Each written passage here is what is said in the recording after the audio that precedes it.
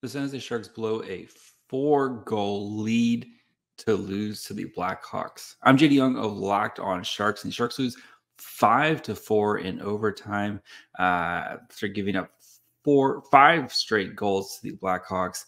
Zetterlund and Bordeleau both had 2 goals by the early of this part of the second period, but the Sharks put themselves squarely in the driver's seat to land Macklin Celebrini, as they are now a 5-point separation between themselves and the Blackhawks here. So we'll have more about this game. This is another epic collapse from the Sharks. Devin Cooley almost getting his first win on your next episode of Locked On Sharks, wherever you get podcasts. And of course, you can watch on YouTube as well.